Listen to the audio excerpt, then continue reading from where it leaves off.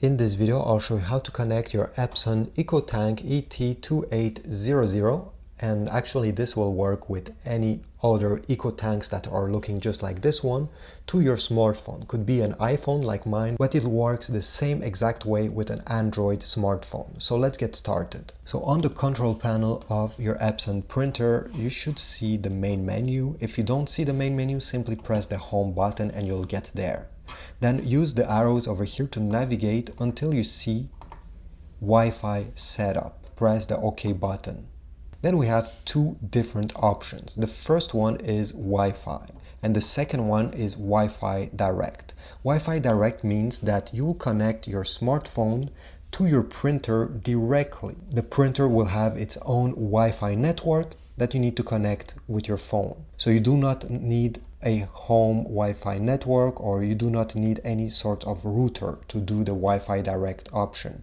I still prefer doing the regular Wi-Fi setup. This way your printer will get connected to your home internet, and any devices you have in your home, smartphone, iPad, computers, Mac, PC, will be able to print on this printer.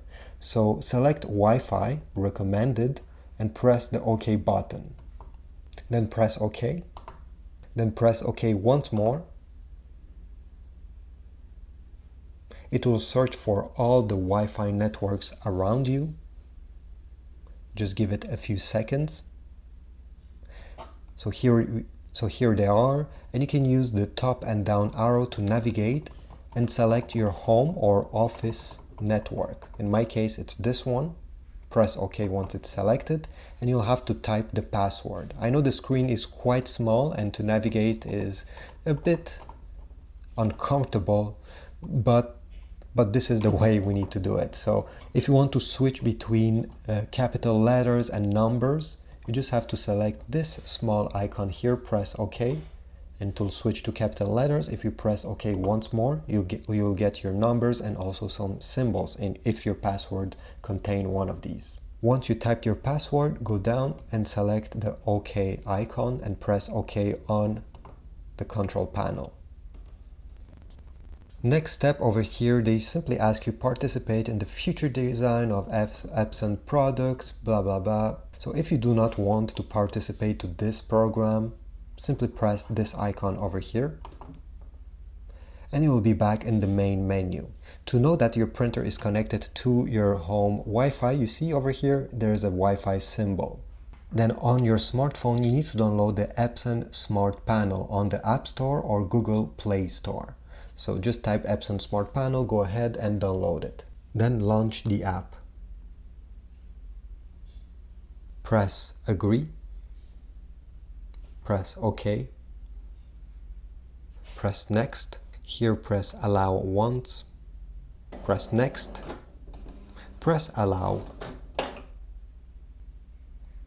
And from this list you should see your Epson printer. You just need to select it by pressing on it.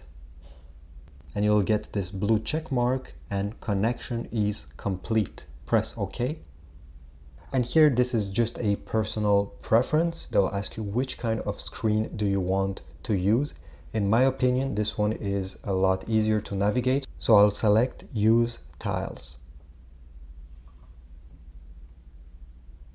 Then press OK.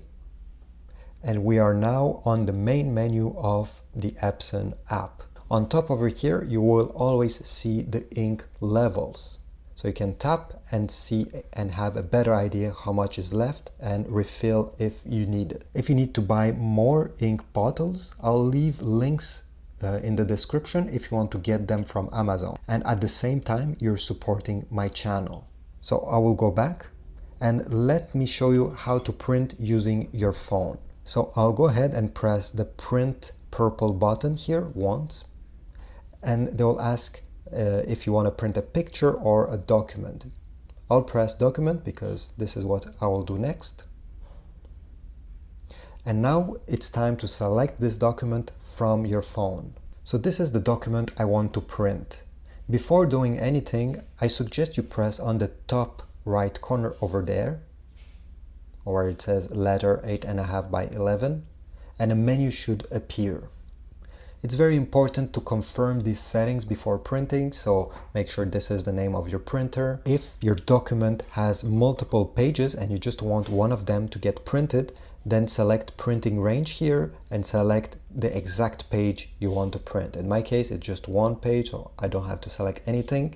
Make sure that the paper size is the correct one. Make sure that the media type is also the correct one, because if you're trying to print on glossy paper but plain paper is selected here, your ink will smear. It won't be nice, and I already tested it. It will definitely create a mess, so make sure the media type is the correct one. Just check the other settings over here, so the layout, the print quality, make sure everything is okay. And once you're done, make sure you have some paper inserted and press the start button.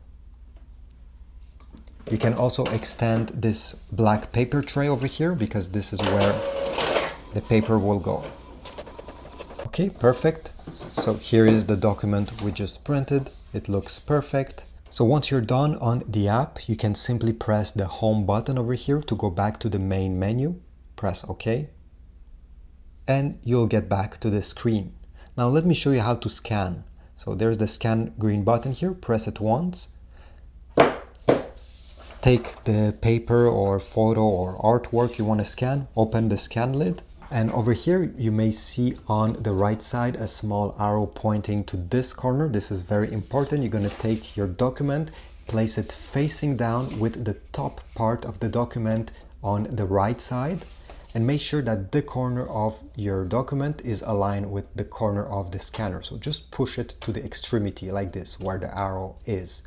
Then close the lid, take back your smartphone, and make sure that these settings are the one that you want. So the document size is the correct one. Do you want a scan to be in color or in black and white? And one thing that is important here is the resolution. Tap on it and you'll have to choose between different resolutions. If you're only scanning a document like the one I have put here, where there's no image and details are not that important, select 200 dpi. If you're scanning a picture, an artwork, a painting, I don't know what, but something where you really want to have sharp details, then select high 600 dpi. Obviously the scan will take a lot more time if you select 600 dpi compared to 200, but this will give you the best results.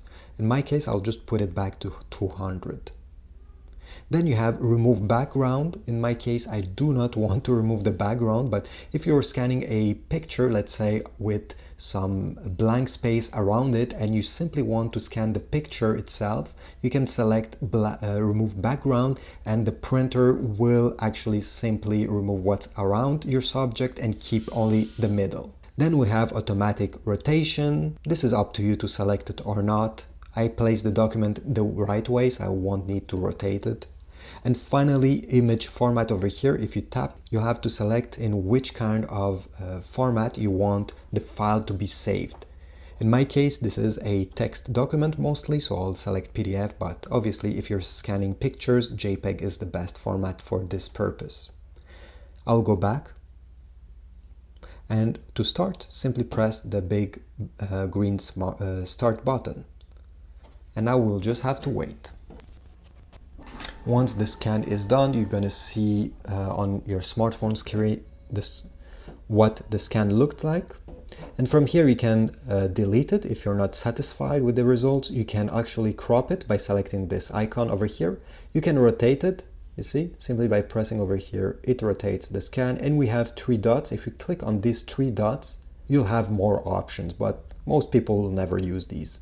If your document has multiple pages, let's say you're trying to scan a document with 5 pages, you just have to remove this scan, put the next page, and click on this plus button over here. This will scan the second page, and you can simply do it like this until you're done scanning the whole document. Every pages will appear down here, 1, 2, 3, 4, 5. Once you're done, press the next button. It will ask you to give this scan a file name, so click on this name over here. This is the default name. Erase it and type your name. So let me say test scan Epson Printer. Then press done, press save.